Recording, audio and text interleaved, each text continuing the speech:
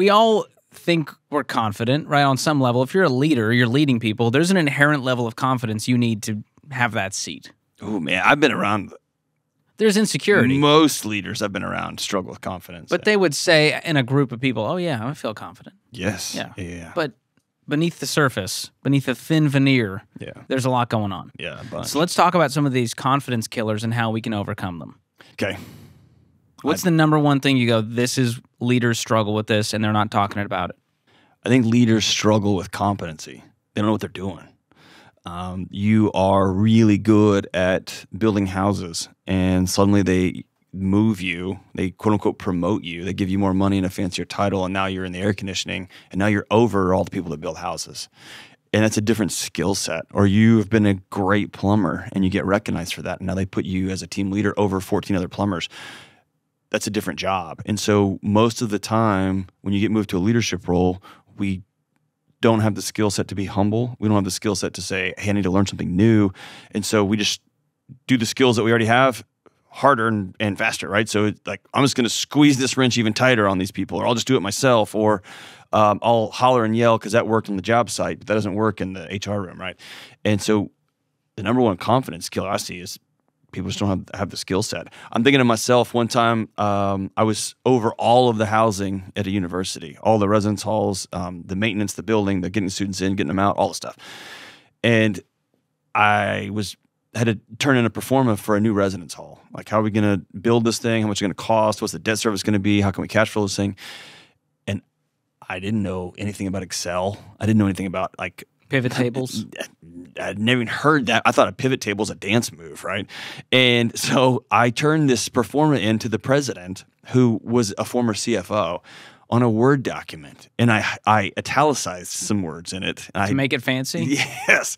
And I'll never forget, he just held the paper up and he looked at it like I'd handed him a plate with a dog turd on. He just looked at it and was like, what is this? And so from that moment, I was like, oh, I don't know what I'm doing. And I actually hired a senior accounting major to sneak into my office and teach me how to do Excel. There was a set of skills I didn't know. And then when I learned Excel, I felt like the whole world opened up to me, right? But it was a skill set that I didn't have, and I was running multi-million-dollar budgets, and so I needed to learn that skill. And once I got this skill, I was instantly more confident because I knew what I was doing. So learning those hard skills is a way to overcome that lack of competency. And the soft skills, right? That will give you the confidence. Yeah. And all of that starts with humility. What do I not know to do this job well? There's some self-awareness there. Big time. Awesome. And we teach a lot of that here at EntreLeadership to help people with that, which is awesome.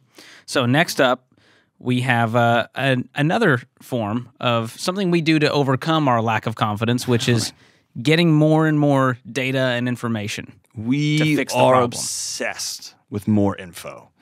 I heard it recently said, and I loved it, that data has become our new antidote to anxiety. I just need to have one more cup of coffee. I'm going to watch one more TED Talk. I'm going to read one more leadership book, and one more after that, and then one more after that, one more after that. And we're trying to cram more charts and more graphs into our heads as a like a security blanket, laying over the fact that we don't know what we're doing, or that business is bananas, or that the work environment, or the economy's in the trash, or whatever's going on. We just think more data is going to help us, and more data is good to an extent, but after that, it just drowns you. Right? It's just noise. And then being able to determine the signal to noise ratio becomes almost impossible, right? This is important for me. Like, you and I've talked about this. Like, I've got just a slogan that gets me through my life, and that is, I've got a guy. And Dave came in the other day, Ramsey, was talking to us about how bond markets are not tied in any mechanistic way to the Fed rates, but the Fed rates affect the bond market rates. And he was walking us through the mechanics of that. Number one, I was like, man, that guy's real smart. He's not just on the radio, he's like real smart. But number two, I will never Google anything about bond rates. I'll never watch a YouTube video on bond rates. I'll never watch a TED Talk because I got a guy. If I have a bond rate question, I'll ask Dave, and I'll just move on with my life. If I have a hair product question, I've got a guy. His name's George. Oh, George Campbell. I'm going to ask George, right? If I got a guitar question, I ask my friend Will. I don't spend hours and hours and hours trying to get to the right thing. I just have a person in my life. Some of my closest friends are banker or an HVAC guy or somebody who runs a ranch. I ask them questions about ranching and banking and HVAC, and it just limits the drama in my life. Yeah. And the questions and all of this goes back to got to have people, and you got to have people that you get good wisdom from, and you got to accept that wisdom and move on with your life. Yeah, because in isolation, there's a lot of negative self-talk, and we have no one else to kind of show us reality. Yeah, there's a great Carl Jung quote, a famous psychologist, and I'm going to butcher it a little bit, but if you don't know who you are, there's plenty of other people who will tell you. And so you've got to have a group of people that you trust that speak into your life, and you have to begin to build your, like, this is what I'm good at, this is what I'm not good at, and then I'm just going to head off into the world, man. I'm not going to keep going for more information and keep watching the news and scrolling and scrolling and scrolling.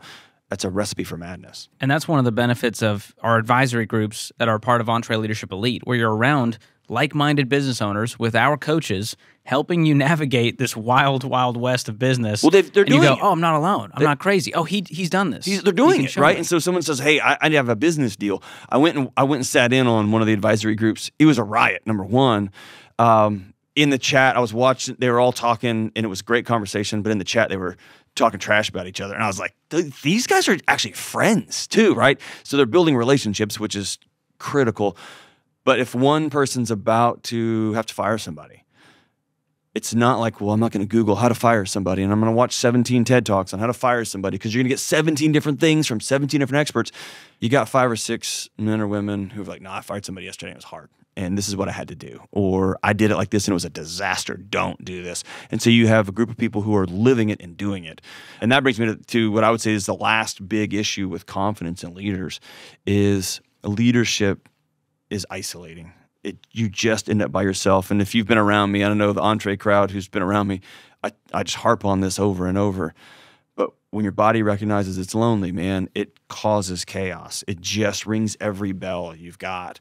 And if you feel like I have to, like I'm thinking back to old tribes, I got to go get the food, I have to prepare the food, I've got to like watch out for the children, I've got to do security. You can't do everything. And so you ends up feeling unconfident across your entire platform because you don't have other people in your life. You got to get other people. So if there was something you said, a leader's listening, they go, John, I know I suffer from one or more of these things and it's killing my confidence. What would be a step to take to get in the right direction? There is no long-term behavior change done in isolation. So I would tell people, start number one with a group. Get some people in your life, whether that's a formal group like an advisory group, whether that's a couple of friends in your neighborhood. I do think proximity is really important too, having people that you just do life with on the regular. And then you begin to humbly talk through, what skills do I not have? Like, dude, now I'm running like an organization. I've never done this. Or my favorite is, I just had a kid and now I'm a dad. I don't know what that is. My dad didn't show up. I don't have the skill set, so we can freak out or just abandon or just watch Netflix, or I can dig in and learn those skills, how to be a dad, how to be a mom. What are those things I need to do? So getting with a group, learning those skills, and then over time being very careful about the information we allow into our heads, because those stories that other people tell us over time become the stories we tell ourselves.